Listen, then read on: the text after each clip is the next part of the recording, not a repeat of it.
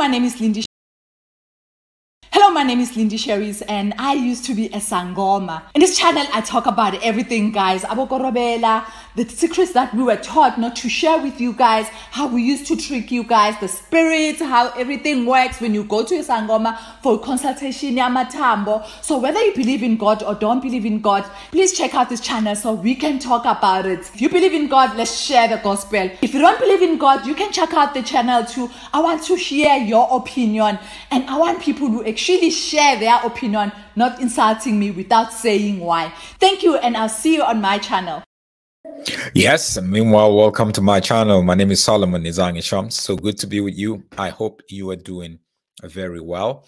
Thank you so much for watching, whether you're watching live or you're watching later on YouTube. Welcome. If you're here for the first time, I put the red carpet for you. Welcome to a platform where we get to discuss a lot of issues that is related to the church, where we investigate issues, we expose charlatans, blackmailers, and we try to ask ourselves, how do we really work with God? That's the most important part of it. So please feel free to check out a lot of the videos that we've made over time, and make sure you also subscribe to the channel. That's important. Let us know where you're watching from, or I really want to know where you guys are watching from. Yeah, we have Fanta Sanko all the way from Freetown, Sierra Leone. Good to have you here, Bongani. Good to have you here, and all the Bereans. Tervis watching from the state of Penn State, Pennsylvania. Good to have you here. Good to have you here, Muna, all the way from Cameroon. Awesome. Good to have all of you guys here. So I want to look at just a very sad issue that happened yesterday. But then the issue actually left me with a lot of question marks, isn't it? It left me with just quite a lot of question marks. And it's a church was robbed, right? So around 11:15 in the morning, church service was going on. And then there's about, 4 or 5 armed robbers came with guns, with masks, came in, and they didn't do anything. They didn't hurt anybody, but I think they knew what they wanted. They went straight to the pastor, Bishop Lamont, and they took his jewelries. They went to his wife, took hers, and took a few other church members. Right? So the fact that they went straight to the pastor, they knew he is dressed very expensive, from his wristwatch to the chains that he was wearing, and to his shoes, to his belt. They know his wife from her rings, everything. They knew was expensive. So they knew what they wanted. And after robbing the church, it is said that what they took within just like 2 minutes, what they took from people, they didn't take any cash. What they took from people, the jewelries, the rings, the chains, the whatever, was worth about $400,000. Now, this is a bishop in Brooklyn, in New York, in the US. Yesterday it happened. It's sad that that happened, but then you left me with a whole other question. So you are dressed like this as a bishop, and your wife, just from your rings to your chains and your jewelries, is worth hundreds of thousands of dollars. I heard that the bishop is actually a controversial bishop.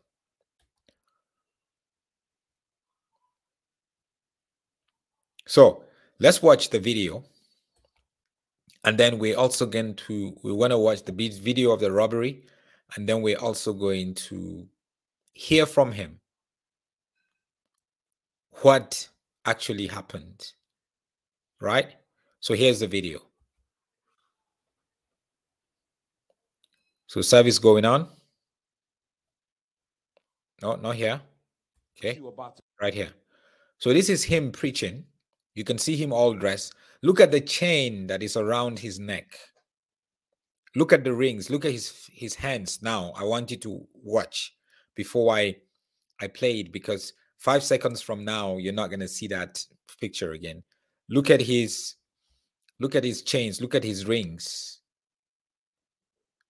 That's what they came for. What you about to go through? Yo. All right. So he saw them coming. Then he lied down.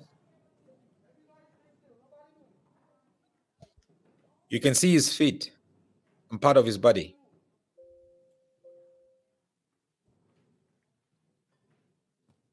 See them with mask. I mean, the other guy that's sitting by the side there, there's nothing you could do, because if he moved, they're just going to hurt him maybe. So he just seated and they're okay. If you don't do anything, we're okay with you. We just want to take what we want to take and move on. See them? They're taking the rings. You put in the rings and the jewelries in his pockets. Simple and easy. See, the bishop is still lying down there.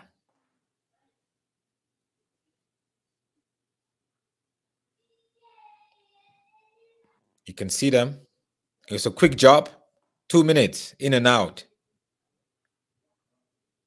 He's still, you see him close to the bishop there. He's removing all his chains and everything, his jewelries.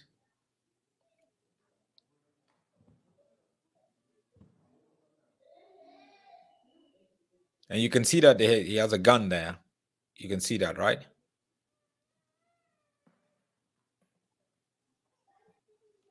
Yeah. So the job is done. Came back, left something. It's more. The job is done. They gone, pat. So Bishop knew they left, so he came up. He went down, maybe trying to make a few phone calls. And then the other guy also started moving. There's the bishop. Everybody is now running helter-skelter.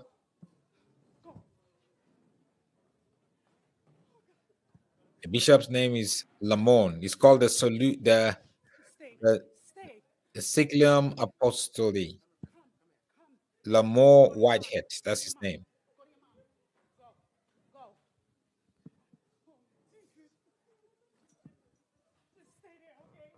It's sad. Then you ask yourself why they came in here. Why they came in, they didn't go look for money. No, they just went straight to certain people, stripped them of their jewelries, and left. And the jewelries they lost was about $100,000. Sorry, $400,000.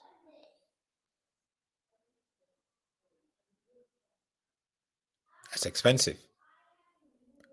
Let's hear from the bishop afterwards what he had to say about the incident. Or if they were just coming for a robbery. And they were all black men and they had masks, but I can see their face. And they came in and they took all of my wife's jewelry and took all of my jewelry. And then they left. However, these young men didn't know that cameras were on, and we know what car you was driving. They was driving in a white Mercedes CLA Benz. We know what car you're driving in, and we also know that you switched your clothes in the car, because I ran after them. When they turned the guns and went down, I ran after them. When I seen them across the street going to get in the car, I was troubled with a phone call that there were speculations that there were guns in my church. And I had to have my attorney go handle that and deal with that. And I don't know if this is connected, but it is what it is. And a few weeks later today, we were in church during morning service. And as I was preaching, I seen 3 to 4 armed men come in. And I just told my church, because see, when you're a shepherd, right, you have to lead your sheep. You have to lead your sheep and you have to protect your sheep. And when I seen the armed men come in, you know, it was specifically for me. It was specifically for me and of course my wife. And when I seen them come into the sanctuary with their guns, I told everybody, get out. Everybody just get out, right? Everybody get out. I didn't know if they wanted to shoot. The church or if they were just coming for a robbery. And they were all black men and they had masks, but I can see their face.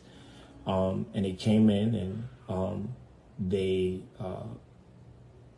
took all of my wife's jewelry and took all of my jewelry. And then they left. However, these young men didn't know that cameras were on, and we know what car you was driving. They was driving in a white Mercedes CLA Benz. We know what car you're driving in, and we also know that you switched your clothes in the car, because I ran after them. When they turned the guns and went down, I ran after them. When I seen them across the street going to get in the car, I didn't. So I told them to get my car keys and I drove to run after them. Lo and behold, to me, I had drove by them, but we know that they changed clothes and they took the masks off. So I'm gonna be straight with you guys, right? Everybody that know me from the streets, y'all know who I am. And if you have any... Okay, so let me play you the video again of how it happened for those of you guys who just came in late. Yo. All right. All right. Yo, all right.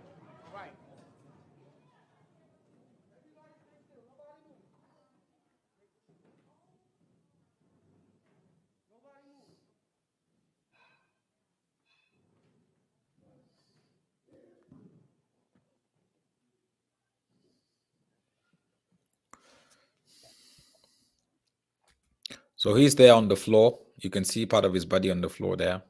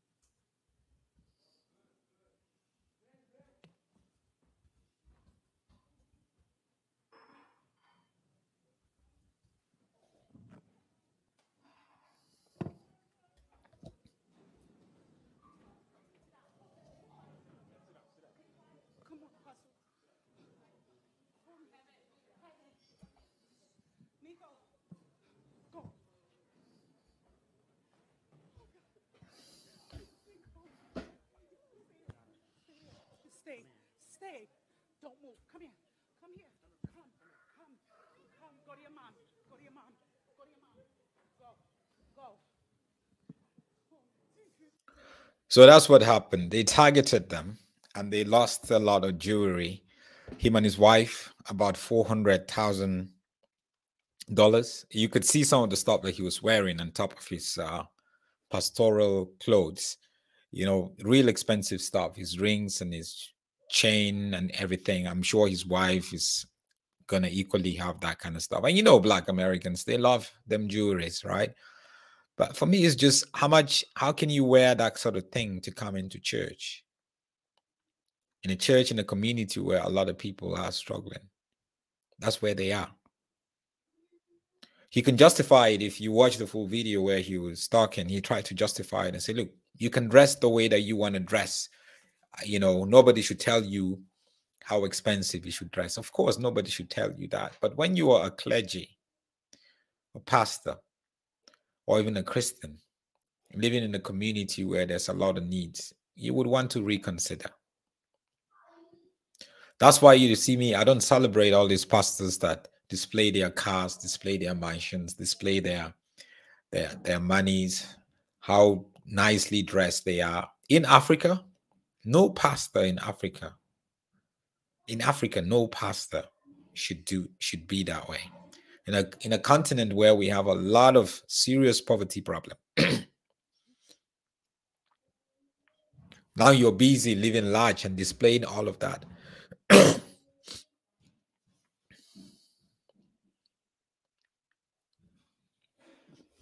I'm not saying don't dress fancy. But what would Jesus do? Do you think Jesus would dress fancy and be so expensive every day when he knows that people are looking for 5 loaves and 2 small fish just to feed them? When he knows that across the road people are hungry? You think Jesus would do that? My Jesus? My Jesus will relegate himself from being a multi-millionaire to being a millionaire or just being a thousandaire, if there's anything like that. Because he's going to take a large chunk of his money to help other people with it. That's what it is. He's not going to live in a mansion. He will live in a manger. That's my kind of Jesus. It's sad what happened to this church, you know. I do not condone this in any way. But we have to watch our ways too. We have to draw different sort of lessons from these incidences. God bless you. Please make sure you subscribe. I'll catch you again later.